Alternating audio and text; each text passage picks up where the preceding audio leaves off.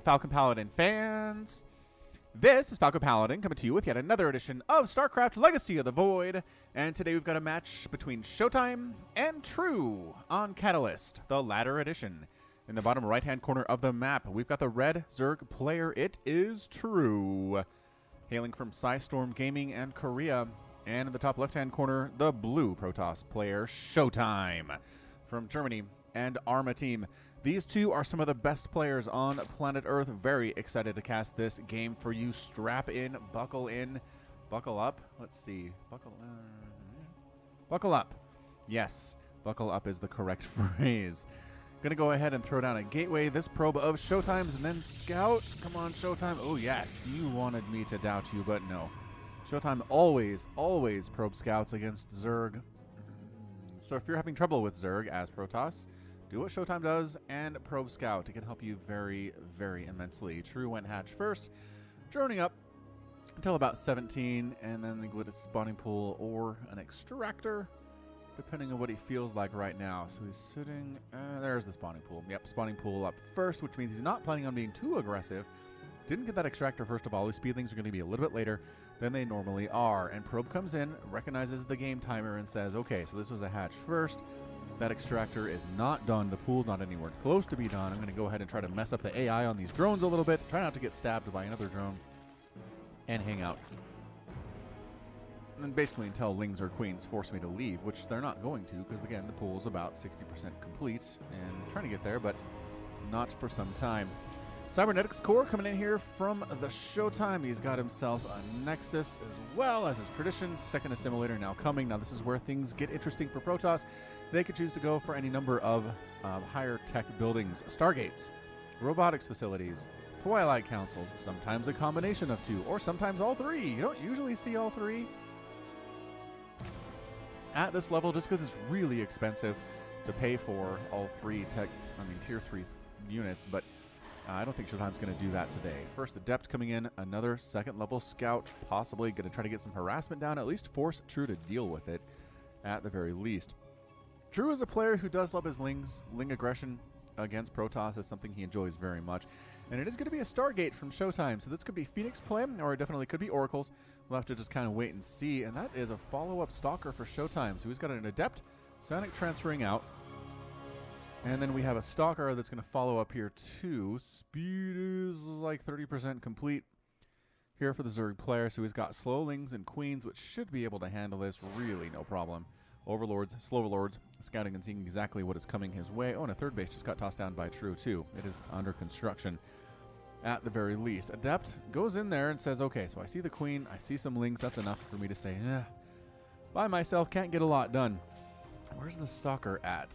Stalker is... Oh, Stalker going to kill the Scouting Overlord. This is a good move by ShoWTimE. This is about the time, 3-4 minutes, that Zerg's going to try to scout in and see what your tech is. And if you don't have any anti-air, you're going to have a bad time. He's going to scout it. Oh, it is a Phoenix. First Phoenix out of ShoWTimE. He's going to finish off the Overlord too. Nicely done there, ShoWTimE. All right, so Ling's moving up this right side for True. Got a Phoenix trying to scout that thing out. Oh, finding the other Overlord. Just juked him. So Overlord with 0.9 move speed juked this Phoenix. Did you see that? Did you see that juke? You blinked. You might have missed it. Lings dancing around, running around, trying to see, is there a place we can come in here? But no, the walling off is just picture perfect for ShoWTimE. Lings do not have any room to do anything along those lines at all.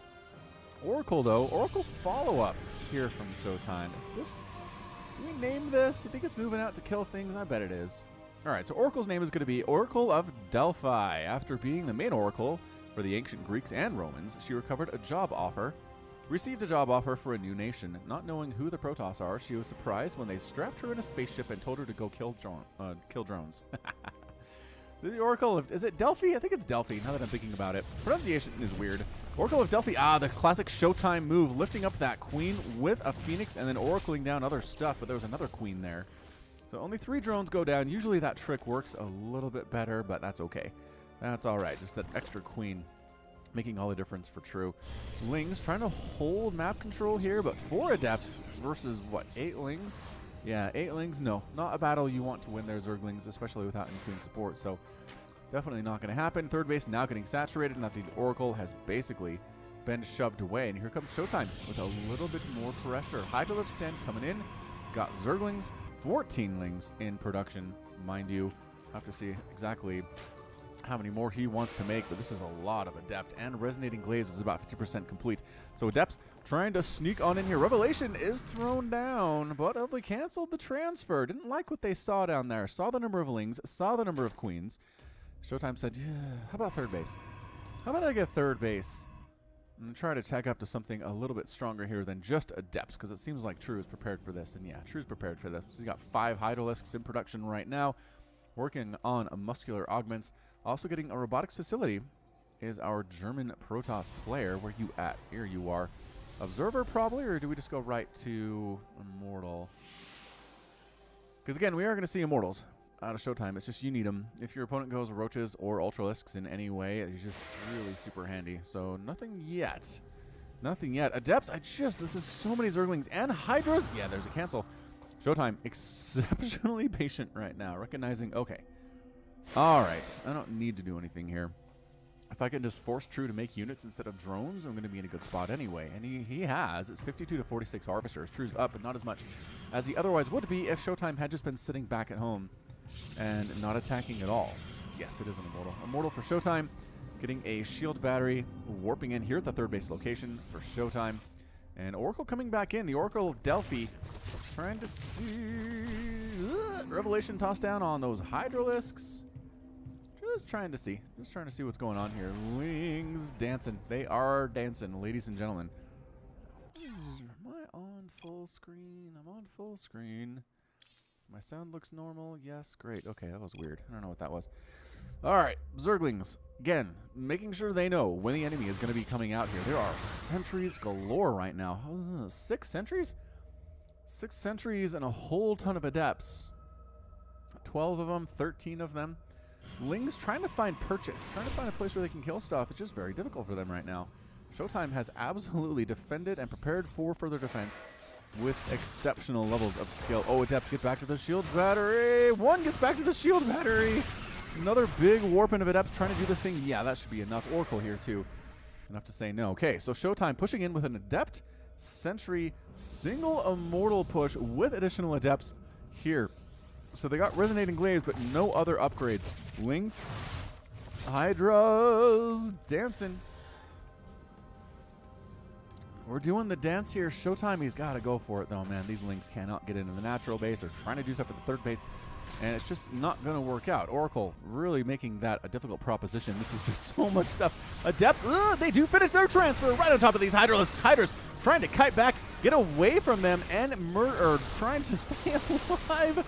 Good. Force fields means no retreat here for True. What a ridiculous move out of ShoWTimE here at the 8-minute mark. It's 122 to 107 total supply. 18 more Lings in production. 5 more Hydras here too.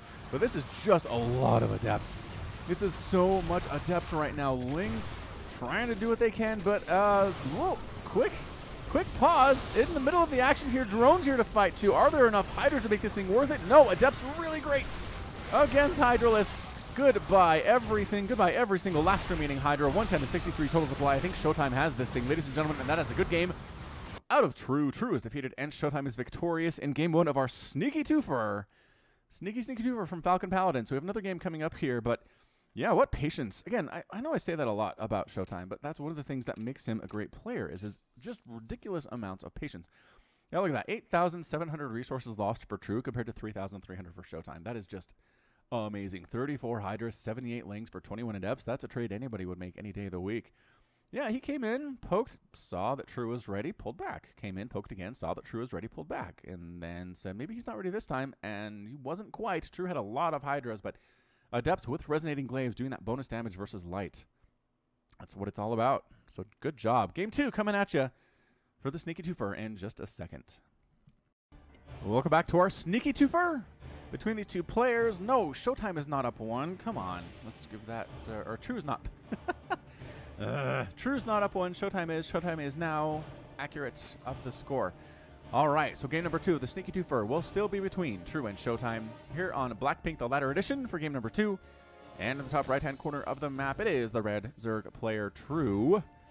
And in the bottom left-hand corner, the blue Protoss player ShoWTimE. Okay, so now who's going to be the one to make it happen here in game number 2. ShoWTimE just was clinical, man.